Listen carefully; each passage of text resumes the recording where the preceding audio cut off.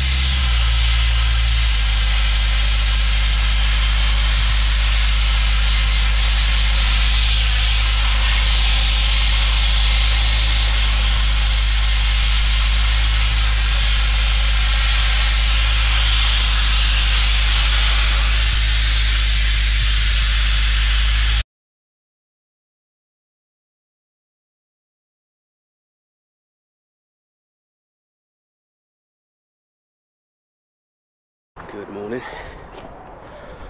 Right, this is the last day for me on this job, thank the Lord. This job has just been an absolute nightmare, but look, we carry on as best we can. I actually quoted 1 day for this job. This will be my 4th day. So I'm massively out of pocket, but look, I gave them a price. I have to stick to it, and that's just the way it is. Sometimes you take a hit because you mess up, so yeah, that's just one of those times. I'd rather do the job for the price I said than have unhappy customers, and that could possibly affect my reputation. So I'm just going to take the hit. Look, I haven't actually lost money. I'm still making money, but nowhere near as much as I should be. So such is life. Anyway, right. So I mean, I've actually come to the realisation that actually, although this Ibix and this compressor is an amazing piece of equipment, for this job it's just not powerful enough. That's why it's so slow. I'm running full power on the Ibix, as much pressure as it can take. I'm blowing full 7 bar. Is it 7 bar? Yeah, full 7 bar on the Doosan. So yeah, it's maximum pressure. It's just not, whatever that sticky, horrible sealer paint is. It's just holding on for dear life, and it's just such slow going. But look, all we can do is carry on. But I'll be glad when this job's over, that's for sure. They're a very nice couple, and I feel really bad for them because they didn't realise what was underneath the paint. I quoted by email. See, this is the problem. When you work for yourself and you're really busy and you've got no staff to help you or for them to carry on with jobs while you go out and quote, you get caught out like this. So yeah, it's just one of those things. Anyway, enough talk. Let's get this last bit done. So the plan, get rid of this. Just got to do around there to there, and then I'm going to obviously pick up all the mess. I mean, it's very dusty and it's covered in blast media, so I'm just going to have to rinse all this down over there as well. Just very slow. Anyway, let's do this.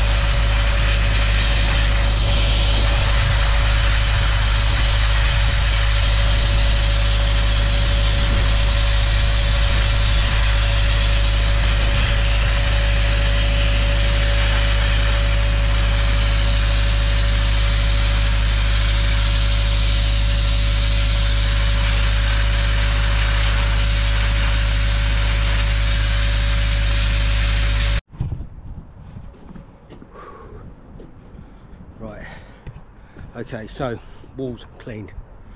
So I've just cleared up all the mess. As you can see, I don't know if you can tell on camera, but I am definitely losing light. It's still the middle of winter, and it's still getting dark around 4 o'clock. So I didn't record it because I just had too much to do, too much to get on with anyway. So the majority of it has been picked up. It's all in the back of the van. So it still looks filthy, but I'm just going to rinse it down. The pressure washer's just filling up. I should have done that earlier, but hey, I was busy doing other stuff. So the wall, it doesn't look great now, but it's covered in blast media, so because I wet blasted it, so it's all stuck and ingrained into the brick. So just got to rinse that down, and that'll come up lovely. Rinse it all. I'm going to rinse it all down to there because it all leans down to the grate. I'm going to stop it before it gets to the grate and then pick it all up. Okay. So as you can see here, you've still got white in between the joints. This stuff is literally in places inches thick. They've stuffed it in. Obviously it looked like this before they put the paint on, so they've stuffed that rubbery horrible sealer paint inside to the joints. So I do know they're getting this repointed, so that will get ground out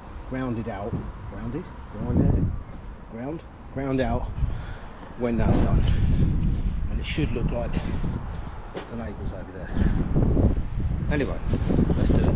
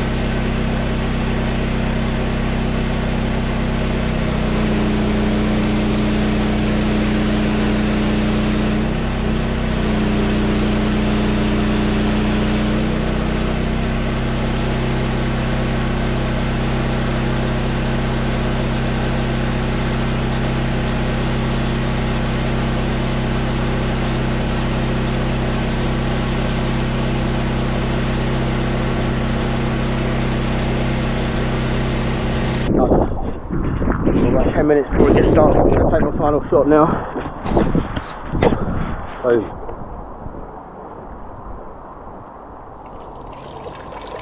Okay. So there's some repair work to be done on this wall.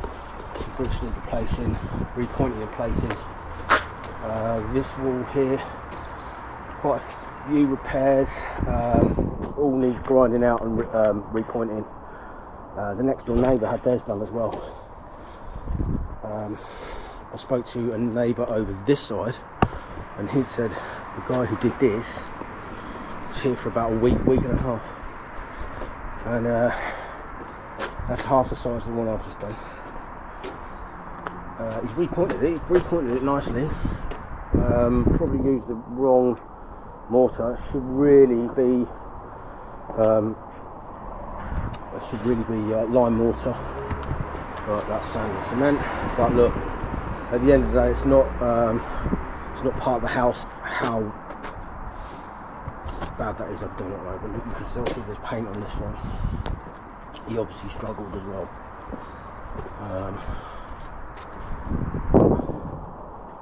Yeah,